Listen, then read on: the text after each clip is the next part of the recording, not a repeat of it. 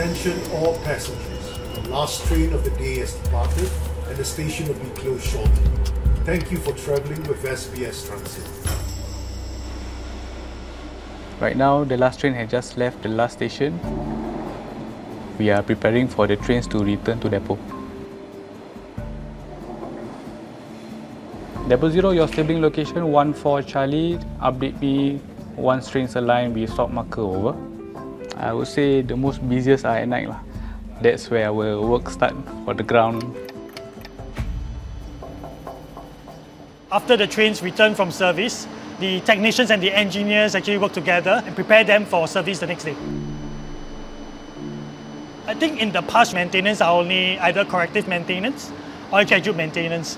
But with technology coming up, it comes with a lot of condition monitoring devices by the means of sensors. We look at the data or the logs to see whether we can uncover other issues with the train before they actually happen.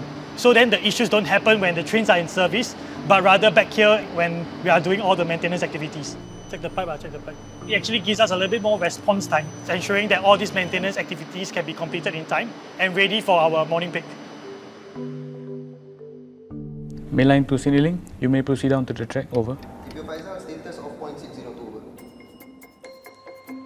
On the road, for cars, they will respect to the traffic lights. In the train system, the train will respect to the signal lights to ensure that there's a safe train distance between the trains.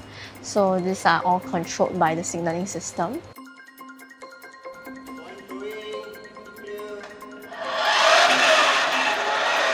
Power machine is the machine that actually changes the direction of the path and navigate the train to that direction.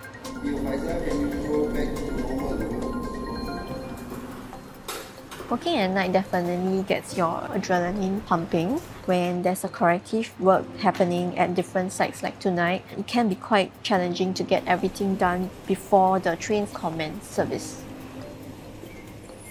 Time check now is 3:30. We have finally completed all the works. I'm looking forward to a good night rest.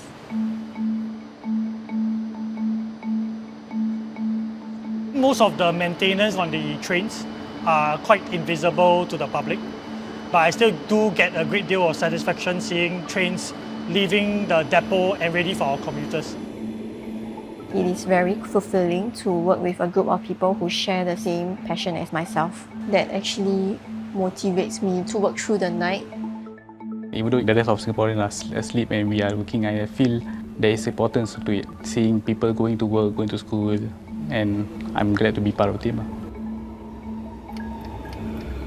Depot 0, Roger. Stand by at TCAT for launching. Have a good morning, over.